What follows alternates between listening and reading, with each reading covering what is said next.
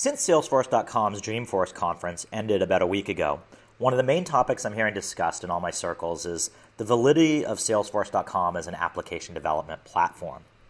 In my opinion, one of the most important things about a platform is how easy it is to get started using it. If the initial experience is simple and you don't need to download and install a bunch of servers, set up virtual environments, configure and learn complex development tools, then it's worth taking a look at. In the following video, you're going to see that I went from absolutely nothing installed to having my own development environment in just a few quick clicks. So let's take a look. What I did is I went to the developerforce.com /signup website. You're presented with this very simple form, sign up for your free developer ecosystem.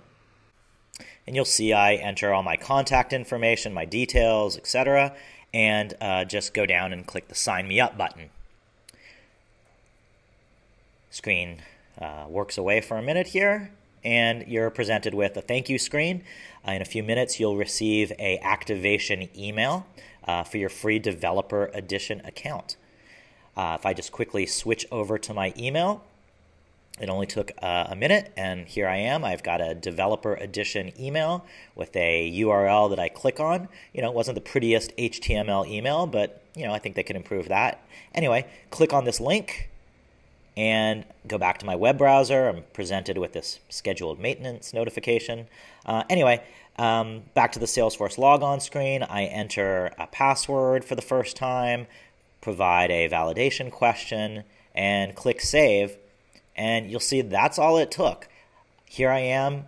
Boom. I'm in a brand new Salesforce development environment with information on how to build my apps, key resources like events on Force.com Fridays, recommended apps, community resources, Q&A, places where I can get templates for doing things, etc. If I click in the middle here under the quick links, you'll see one of the first things is App Dev Quick Start. I click on that. It prompts me how to build my first application. I can enter information about it and it'll get started. I'm not going to do that right here. But, again, in 30 seconds or less than a minute anyway, I was up and running with a brand new dev environment. Here you can also see that I did get a nicely formatted HTML email that arrived a few minutes later that gives me getting started steps like that Force.com Friday that I mentioned, links to documentation, etc. One of the other things that's really good coming out of Dreamforce is Salesforce has made 135 application development videos available. Now, since I cover Chatter, I did a quick search, and you can see in here there's about a half a dozen specific development topics around developing Salesforce.com apps with the social aspects of Chatter integrated with them.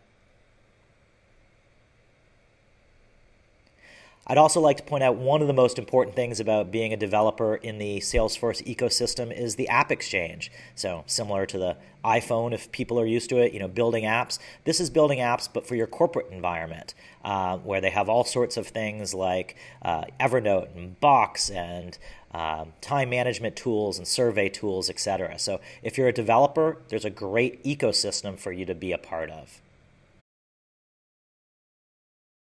So in closing, I'd just like to say that my opinion is if you're an enterprise application developer, you owe it to yourself to take a few days and investigate Salesforce.com. They've made it really simple to get started, so there's no excuses there. Give it a try and evaluate for yourself if the opportunity fits your need and, more importantly, the needs of the customers that you're building applications for.